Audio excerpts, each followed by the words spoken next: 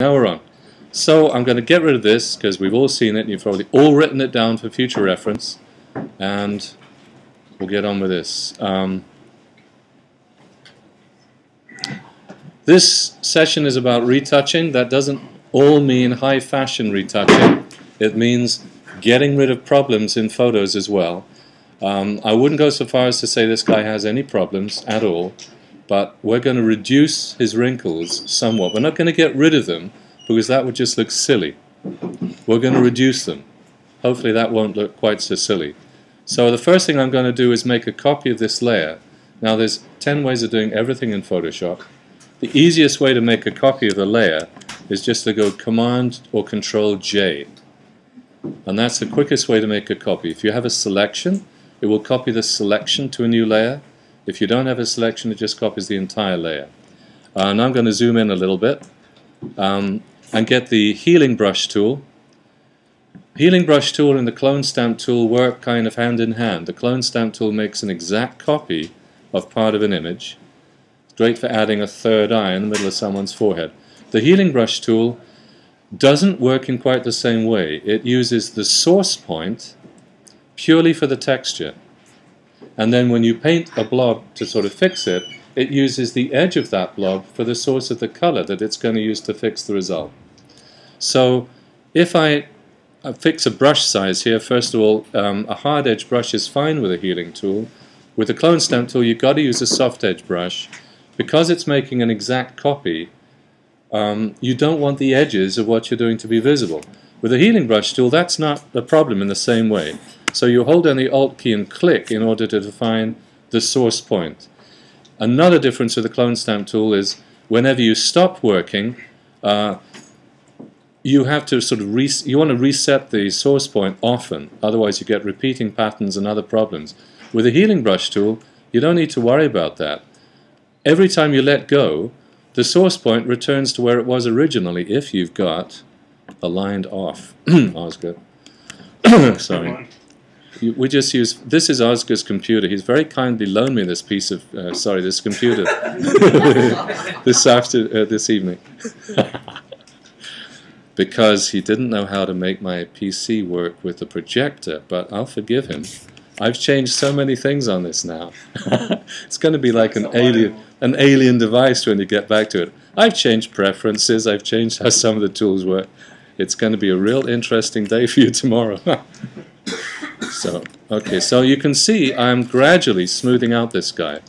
Now at this point I've got a fairly large area here. I'm going to turn him into a burn victim fairly quickly, that's apparent.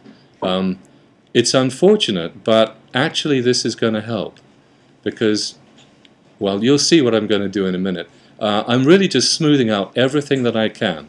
Now with the healing brush tool, you have to be really careful not to go over the edge into areas that you don't want to work with. For instance, if I start to work over here and I run over the edge, I'm just going to do it so you can see what happens. You see that?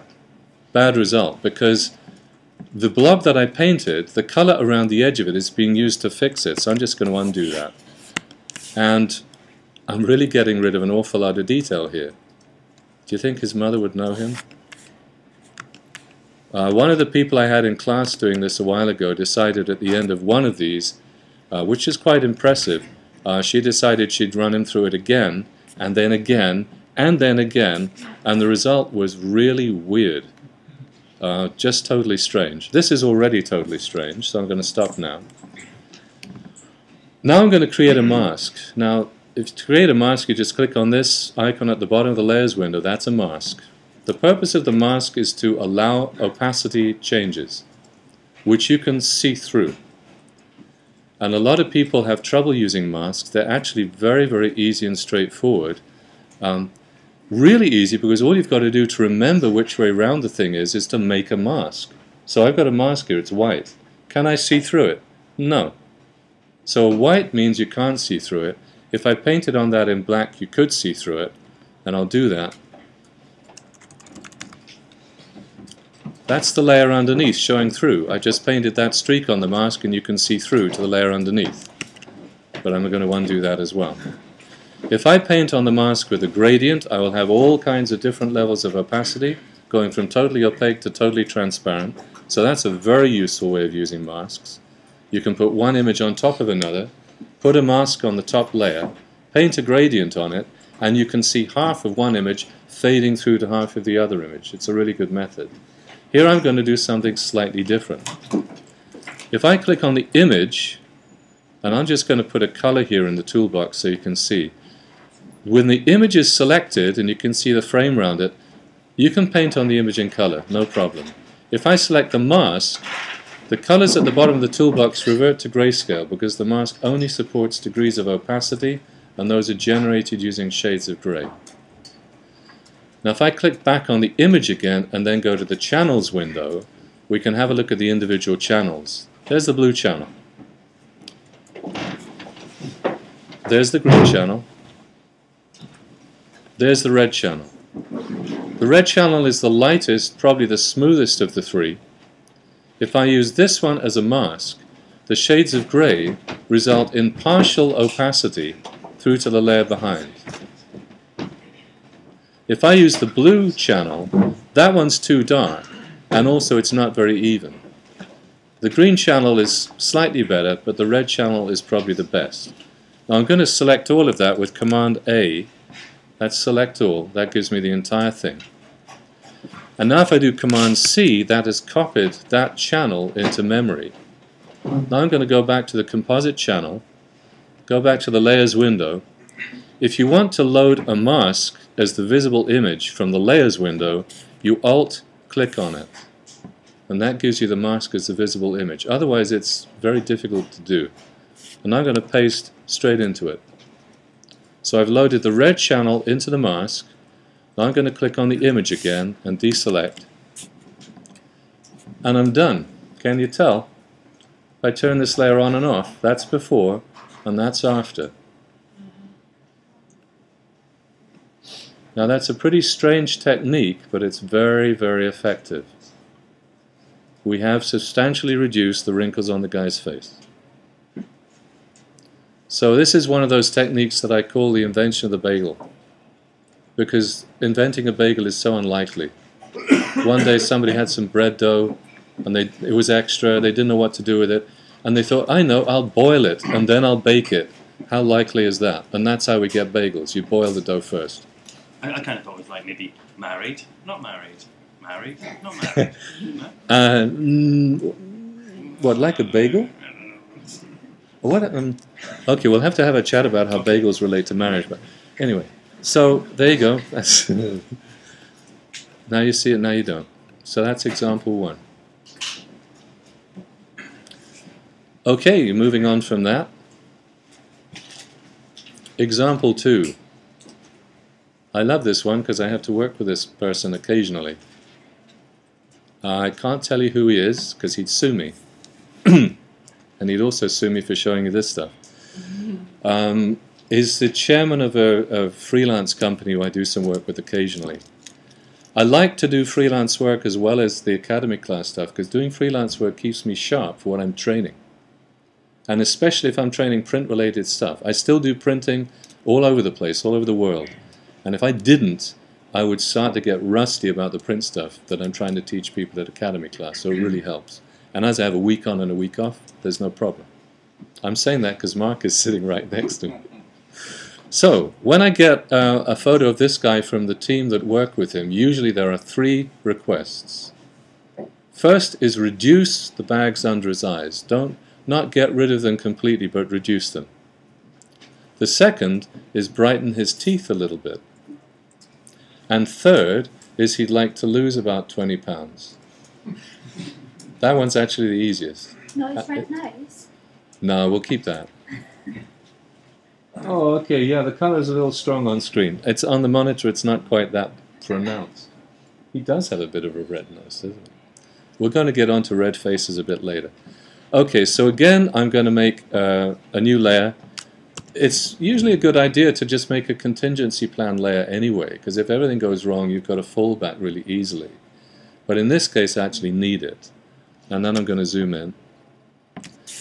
And again, I'm going to use this great tool, the healing brush, which requires a source point, so I'm going to source right in the middle of his forehead because that's more or less smooth. And I'll get a slightly bigger brush. Now that's good. And I'm just going to wipe out the bag under his eye there, and this one. Now that looks totally strange, doesn't it? Yeah, he wouldn't thank me for this.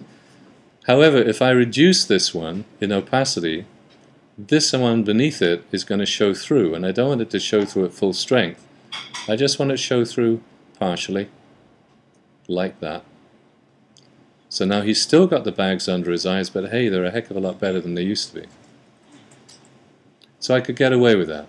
Now I'm going to merge the layers. Command E is merge down. That's a keyboard shortcut for merge down. Your selected layer merges with the one below it. Again, very useful. I like keyboard shortcuts because they mean I can spend more time in the garden.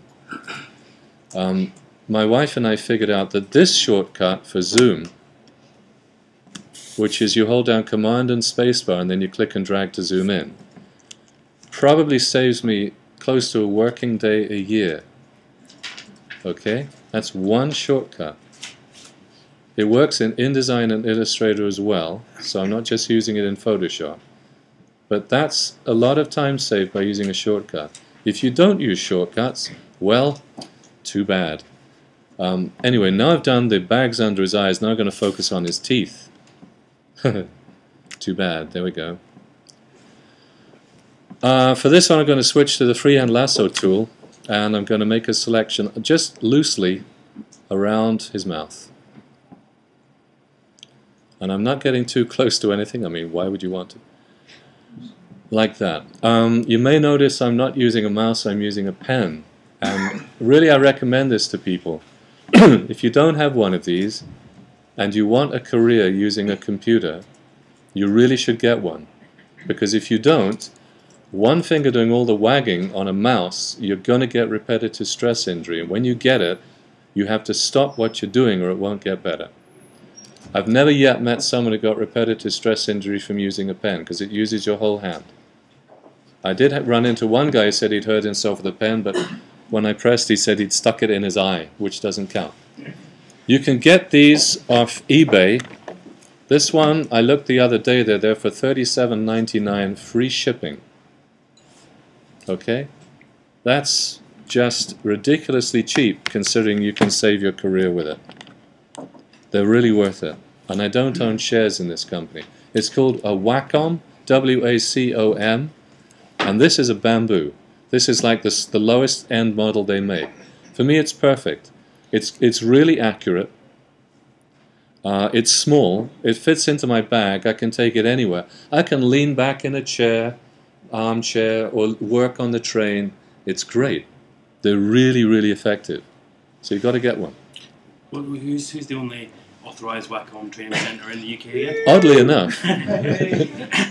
We don't sell it. We don't sell it. So we don't sell it. But we use them in class. We do. We've got quite a few of the tablets we actually use in class. Anyone who comes to a class can try one.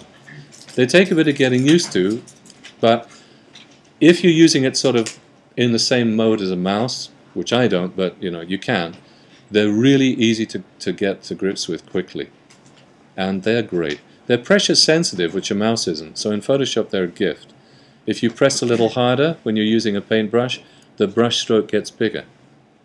So they're just great. They're really good tools. So they're more accurate. I mean, try signing a name with a pen, then signing a name with a mouse. Yeah? I don't really need to say any more about that. So they're really accurate, and they're going to save your career. That's worth it. Okay, so I've got a selection of his teeth, and I'm going to use Refine Edge. Anytime you've got a selection, you have this button available on the options bar. In CS4, it's underneath the Select menu. It's still there, but you can get it on the options bar now. And the Refine Edge window, which is truly useful, you've got a feather slider, and I'm just going to feather that a little bit and OK it. So now I've got a soft edge selection of his teeth. So if I now do Command J, I've captured his teeth on a separate layer, which means I can work on them without affecting anything else. And in order to clean them, rather than using something like levels or curves, I'm going to use a brush to clean them, because we all toothbrush, right? So we got the blur tool smudge here. Here we go. The dodge tool can be used to make something lighter. The blur tool, the burn tool, sorry, can be used to make something darker. These are three tools that used to be used in darkrooms. Maybe they still are, but not many people use darkrooms anymore. I used to. The fumes made me really cranky. I'd come home, my wife would say, "Okay, go sit over there, you know, you're in a bad mood." The dodge tool was a piece of cardboard stuck to the top of the pencil. When you were making an exposure, you'd waggle it in the beam of light, and it would restrict light from hitting part of the print. And waggling it meant you didn't get a defined edge, so you get a brighter spot on the print. The burn tool was your hands, and you'd let the light through, and again you'd move your hands around in the beam, so it didn't create a fixed image, and you'd allow more light through for more exposure and a darker part of the print. The sponge was used if you were making what are called Cibachrome prints, which are a color print, early kind of color print. And unfortunately you could leach color out of the color print, but you had to use cyanide. So you know, you'd get the good result and then you'd fall over dead. Unfortunate. Here we're going to use the burn tool because I want to, the dodge tool. I'm about to make his teeth darker. I'm changing the brush size here by tapping on the bracket keys to the right of the letter P. You can go up here and use these sliders, but really it's a waste of time. You might as well use the bracket keys because they're right here, and that's another keyboard shortcut.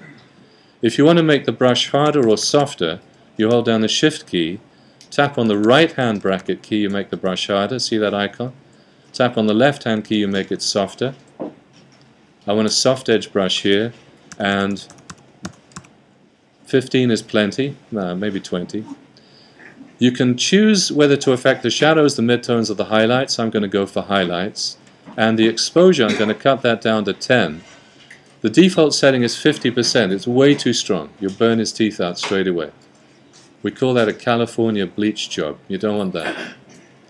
Now I can just start working on his teeth a little bit. And it's quite subtle, but if I turn that on and off, you can see what I just did. So it works quickly and effectively, and I'll zoom out again. If I thought I'd overdone that, I could turn the opacity down.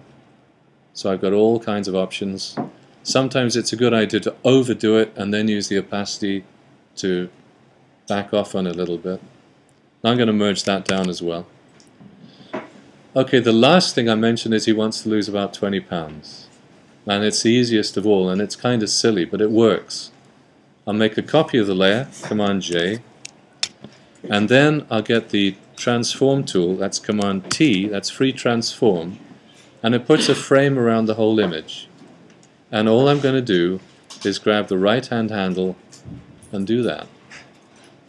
That's all you need to do. And that will make him feel much better about himself. So we've just done that to that. Silly, but it works. There's no need to spend a whole lot of time if you can do it quickly and easily, right? So that does it quickly and easily.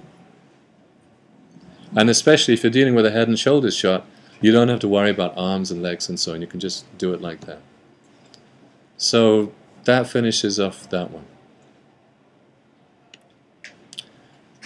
Okay. Next, what am I going to do next? Oh yeah.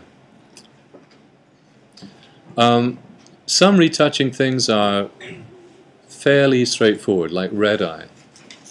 It's very common, very easy to get red eye. If someone is looking too close towards a flash when it goes off, they'll get red eye. And in Photoshop it's really easy to fix, so I'm not going to spend much time on this. And this is the image that I use for it. I love that shot. She doesn't actually have teeth like that. Yeah, I couldn't resist, you know, it had to happen. So we've got a really nice red eye here. Now the red eye brush is at the bottom of the flyout for the healing brush tool. There it is, the red eye tool. You've got some adjustment up here on the options bar. I've never changed those. I've never needed to change those. Did you ever change those? Yeah, you did? You're not being very committal about that. Okay. So all you have to do when you've got that brush, you just click on the red bits. That's it. How easy is that? Yeah. If you've got, the green laser beams of death, that's a different problem. That's much harder to fix. But red eye is dead easy. A much more difficult problem to fix is red faces. And I've got a couple of examples of that.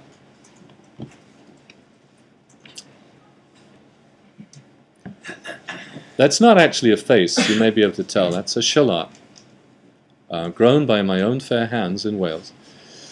And in the channels window, I've made a selection of that. I cooked this one up deliberately. Shallots aren't usually that color. But I made a selection, and then I clicked on this icon here, which is Save Selection as Channel. And that gives me this alpha 1 channel. And in order to load a selection, all you have to do is hold down the Command key and click on the channel. And that loads the selection straight away.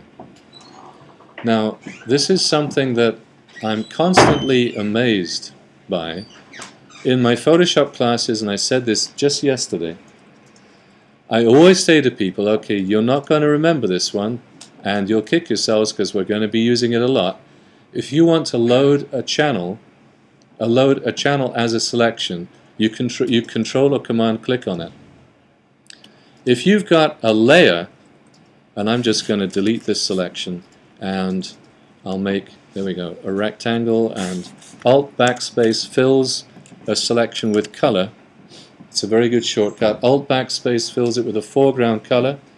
Command or Control backspace fills it with a background color.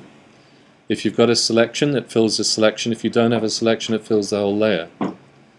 If I want to load that as a selection, you hold down the Command key and you click on the actual thumbnail, like that. Now, it's incredibly useful, and it's impossible to remember. So, yesterday I did this 4 or 5 times, and nobody remembered it, even though I was saying, you got to remember this one. Today we did it again several times. By the end of the day, a couple of people were vaguely remembering it. Everything else they get. This one is hard to remember. If you only get one thing tonight, let it be that thing, okay? It's incredibly, incredibly useful. I'm going to bin this now, I don't need that. And okay, so back to loading this as a selection, Command click on it. And I'm going to select the layer again. And the idea is you can use the hue and saturation window. Now, there's a couple of places you can find that. It's one of the adjustment layers, if you're familiar with those, or you can get this from under Image, Adjustment, Hue and Saturation. Or you can use the shortcut, Command U, and that turns it on and off. Wherever something starts on this hue slider, if you drag the slider to the left or the right, it will move through that hue rainbow from its starting point. So red is over here on the left. If I drag the slider slightly to the right, red becomes orange, then yellow, then green, and so on. Yeah? But of course, on the way, it went through the color it started out as, like that. So that's the idea of fixing color problems in images, like red faces. You've got to make a selection of the problem area and then use the hue slider. Sometimes you have to do other things too. So here's a friend of mine, 2 friends of mine, and I cooked up again red faces. Now if I make a selection, I'll use the freehand lasso tool and I'll just go around his face, and I'm going to try not to get too close. Got a little bit close there, so hold down the Shift key, add to a little bit. There we go. Now I pulled out that bottom right hand corner to give myself some gray area around the image, because the tools are active in the gray area. They can't do anything because there's no image, but they can start there. So if I want the selection of her to come right down to the edge of the image, first I hold down the Shift key because that allows me to add to the selection. You can probably see that tiny little plus sign next to the cursor. The Alt key allows me to take away from the selection. So I hold down the Shift key and start down in the gray area and come up through the lace, round her head, through her hair, down through the lace again, got too close there, into the gray area, and the selection goes right to the edge. And I'm just going to extend that a little bit. There we go, like that. So now I've got their faces selected. Back to refine edge, because I don't want the edges to be visible, and feather that a little bit. At the top of the refine edge window, you've got a bunch of different views you can use, and you just pick out whichever one is particularly useful to you at the time. On white would be good, on layers would be good here. Then I'm just going to click on that arrow again to close it. Somewhere around 10 or 12 is good for this kind of feathering. That's the sort of edge you want. Now I click OK, and Command J copies that selection to a new layer. So now I've got their faces on this new layer with a fuzzy edge, which means whatever I do is going to be much less likely to be visible. Now if I just do Command U again and open the Hue and Saturation slider, and I think, okay, well I've got their faces on a new layer, and I'll drag the slider to the right, and their faces work out, but her hair goes green. Not good. So that's not going to do it. I'll put 0 back in here. So instead what you can do is choose from the master list the kind of color that you want to affect. And sometimes I'll choose several of these, one after another, in order to do what I need to do to an image. In this case I want reds.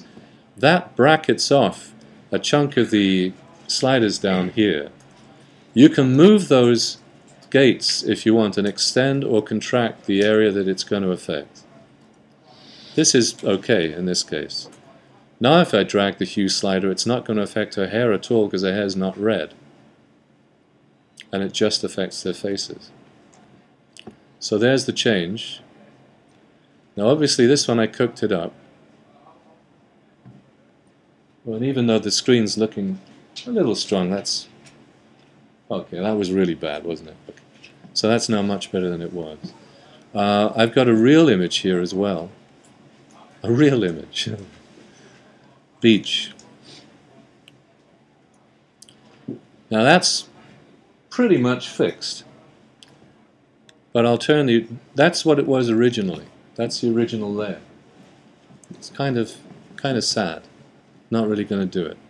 So what I did was made a selection of the background using the quick selection tool. Now, you may have used this, you may not. It's on the same flyout as the Magic Wand tool. Magic Wand tool is great, and it uses a tolerance up here in the options bar. The higher that number, the more pixels are going to be selected around where you click. So what that number means is, if I click up here in the sky, it'll select that pixel and anything, oops, wrong layer mark, anything adjacent to it that is 6 shades lighter or darker than where I clicked. And then you can hold down the Shift key and keep on clicking and gradually extend it. That's going to be a little slow here. So I'm not going to bother with that. I'm going to use the quick selection tool instead. There are very few adjustments to this tool. It's a little bit stupid, but it's a great tool, and I can just start clicking and dragging, and it snagged that whole side of the sky there. Alt click and drag through the area I don't really want it to get, and then Shift click and drag through the areas that I do want it to get. And you don't have to be desperately picky about this. I can be quite loose about this, in fact, as you can see. So now I've got that whole kind of beach area and a bit there that I didn't want to select. That'll do. That'll be fine. Now I've got the selection of the background. What I really want is them. So if I inverse that selection and then do Command J, what I'll get is that on a new layer. And this one I used variations on it. Let me just load that as a selection. How do I load this layer as a selection? Did anyone remember? Hey, well done. You control click or command click on the thumbnail. You can't click over here, it's got to be on the thumbnail. Now I'm going to go back to this layer, and if I do Command J, I get a copy of it. And if I go Image, Adjustments, Variations, which you don't have because I'm running in 64-bit. Okay, well I should point out, if you run Photoshop on a Mac in 64-bit, did you know it was going to do that too? Yeah, thank you. Variations isn't there, nor are lighting effects and one or two other goodies that you really want. So the moral of this story is don't borrow Oscar's computer. So that's okay. We'll talk about it later. So I'm just going to go straight to this one. Variations is a very good area. You can add a color cast to part of the image or the whole thing, and cut a color cast as well. So if the image is too blue, you can reduce the blue by clicking on its opposite. If it's too green, you click on its opposite. Do you know what the opposite of green is? Anybody? No? Magenta. Magenta is the opposite of green. I've got an image I'll show you. I'll load it when we're doing the break, and I'll show you afterwards. It's amazing how colors have opposite.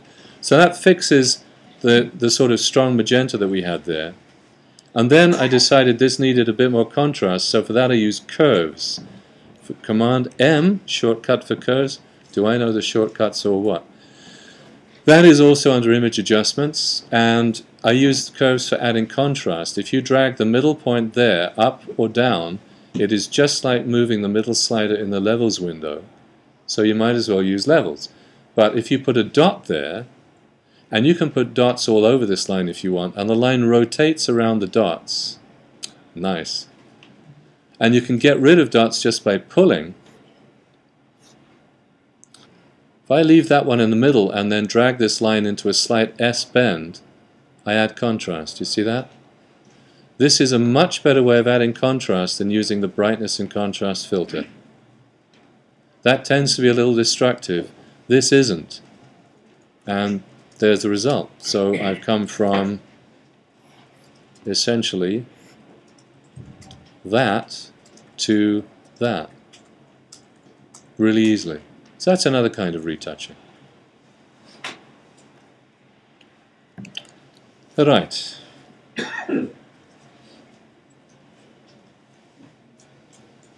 What's the time? What I'd like to do is call the break a little early, because the next session is going to be a little longer than half an hour. So if we take our break now, and then I'll load this other image as well, then the next section will be it's a little more strenuous. Okay? Cool. Yeah, 10-15 minute break, and then back to your seats. Excellent.